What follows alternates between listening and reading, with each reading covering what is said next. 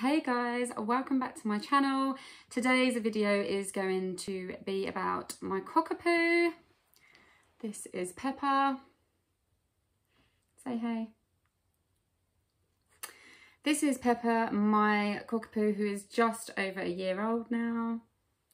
She is absolutely my world. She's literally just the cuddliest thing. Come on, I'm doing a video. I can't keep cuddling. What? Yeah, we're talking about you. So, anyway, getting too distracted cuddling her. She is the cuddliest dog ever. So I have 3 dogs. I have a pug, I have Italian greyhound, and I have a Cockapoo. So this video is going to be the pros and cons of owning a Cockapoo. So if you're watching this video, you're probably thinking of getting one and wondering what they're like. So this is just to help you with your decision slightly. Before getting my Cockapoo, I watched these videos, I looked online, I did loads of research, and you read so many different things. So you'll read like things that are true for their breed, for their dog, but not for my dog. Like, each Cockapoo is very different. Yeah, so every Cockapoo that you come across will be completely different because they are a crossbreed. So they are crossed between a poodle and a cocker spaniel. So no 2 Cockapoos are going to be the same. I'm actually a dog boarder and a dog walker. I own my own business, and I have never met a Cockapoo, 2 Cockapoos the same. They are all so different in personality, so different in size. You'll meet some that are as small as like a Chihuahua. You'll meet some that are as big as a Great Dane. They literally all shapes, all sizes, and all personalities. Yeah, so I can't tell you what your Cockapoo is definitely going to be like personality wise, because they are all so different. Yeah, so they are all completely different personality wise. So what is true for some is completely different for others. So all I can tell you is my experience and my pros and cons of owning the best breed in the world. So before getting Pepper, I almost was put off by watching videos like this because I kept seeing like really negative stuff about Cockapoos. And I was like, oh, I'm not sure, you know, it sounds like a really hard work breed. We have had the total opposite. She is the easiest dog I've ever owned. She is an absolute dream. She is so good. She is amazing. So anyway, without bragging on about my baby, I'm going to give you a list of our pros and cons. So here we go. Okay, so I'm going to start with the cons. I'm going to do 5 cons and 5 pros. So the first con is that Cockapoos are very high energy. They need a lot of exercise. Cockapoo that is not exercised is going to be a Cockapoo that is going to be chewing your house up, barking non-stop, and just being miserable. They love to run, they love to play. Pepper will run and run like absolute crazy when she is out. She loves running around so much, but at home, she is the most chilled dog I have ever had. Honestly, she literally just sleeps all day. She doesn't do anything. She sleeps all day. So she gets about an hour and a half run around off lead in the morning, and then she gets another hour in the afternoon, early evening. And yeah, so 2 hours a day, and she literally just sleeps all day, as you can see. She is so calm, so chilled.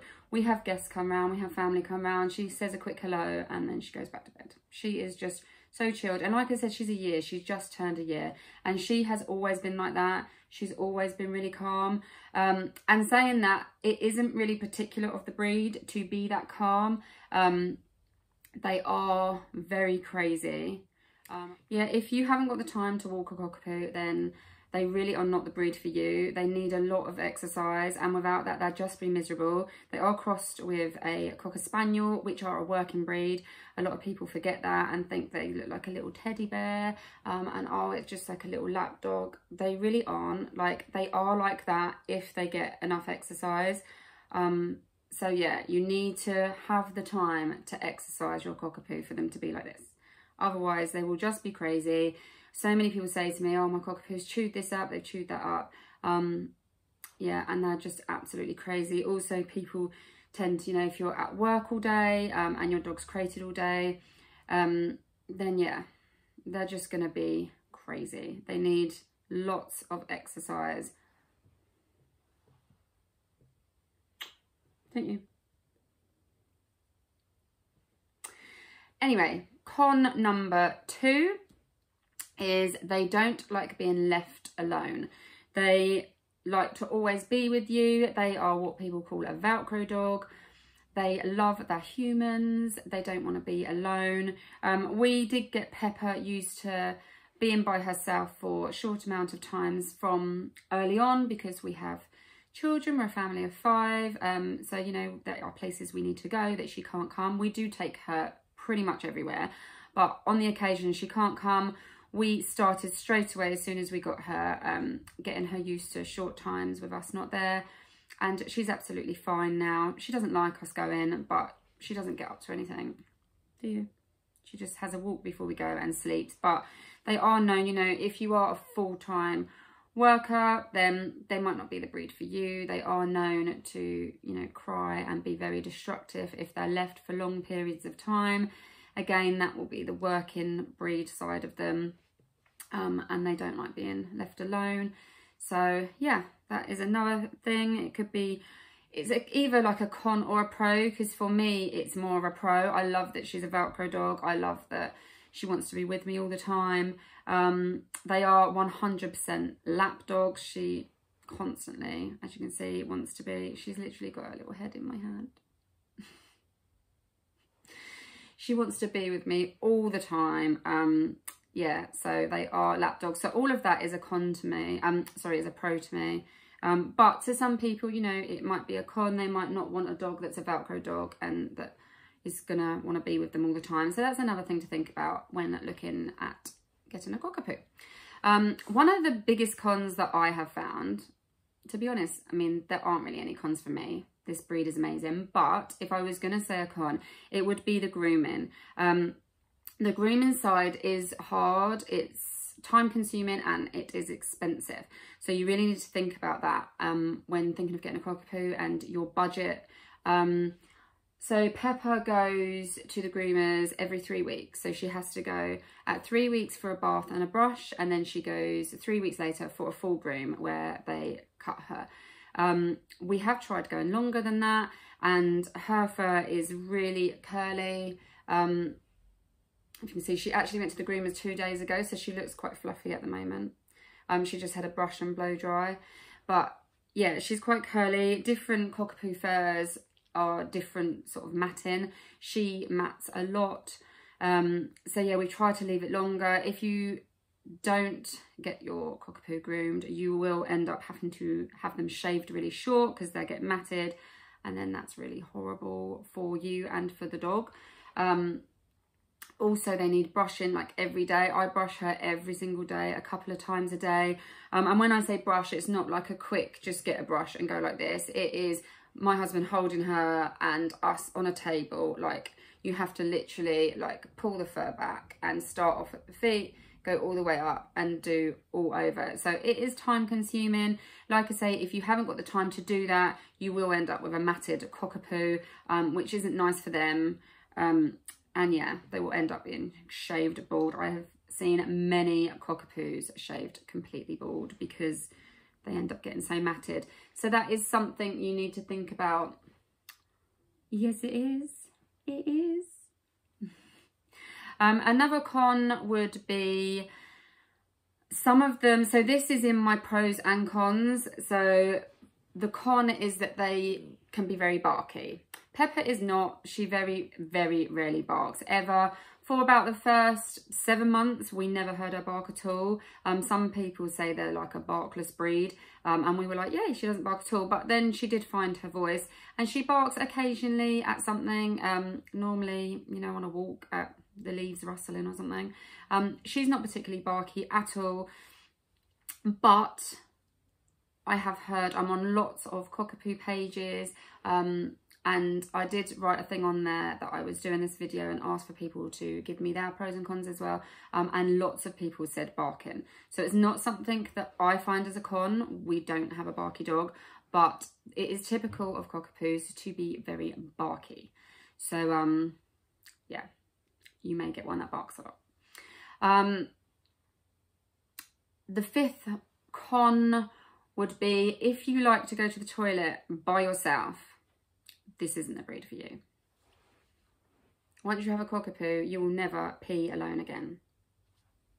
The Cockapoos follow you everywhere, absolutely everywhere. You will never have a bath alone. You will never go to the toilet alone. If you like your peace and quiet, don't get a Cockapoo. Okay, so now we are going to go on to the pros. Well, the biggest pro is that they are literally the best dog in the world. They are just the most loving, cuddly breed. They are for everyone. They are for children, they are for babies, they are for adults, elderly, whoever. They love absolutely everyone. Don't you? They are just the most friendly breed. And yeah, if you're looking for a guard dog, someone to protect your home, someone to bark at strangers, it's not the breed for you. They love absolutely everyone. So that would be pro number one. Pro number two is that, this was what I was saying about the cons as well, is that they are a quiet breed. They are often known as the barkless breed, which in our case, it pretty much is that. She occasionally barks, but very, very rarely. Yeah, so we are lucky. We have one that doesn't bark very much. Our third pro would be that they are non-shedding. Now, when I say non-shedding, I should say low shedding, because when you do your research on a Cockapoo, you will see that there are 3 different coats. You can get curly, you can get wavy, and you can get straight. So the curlier your Cockapoo, the more poodle side they have in them, well, in their fur. So then they are less likely to shed. They still may shed a little, but it will be less likely. The straighter they are, the more likely they are to shed. Like I said, when I'm on these groups and things, people that have Cockapoos that are just completely straight, so they almost just look like a Cocker Spaniel, they shed the same as a Cocker Spaniel, so they shed loads. So when you get a Cockapoo, have in mind that it isn't a non-shedding breed. Until you see really what that coat's going to be like, you won't know. Ours is non-shedding. I've never seen anything anywhere from her. Oh, I heard your little noises. I keep waking you up. You're just trying to sleep. Yeah, so again, that is a pro that they are low shedding. I wouldn't say non-shedding, as in some people's case it is not that. So I would say they are low shedding breed. Pro number 4 is they are so easy to train. Like, so easy to train. The poodle is one of the most intelligent breeds, and so is the Cocker Spaniel. So put them two together, you have got a mighty intelligent breed right here. I'm sorry.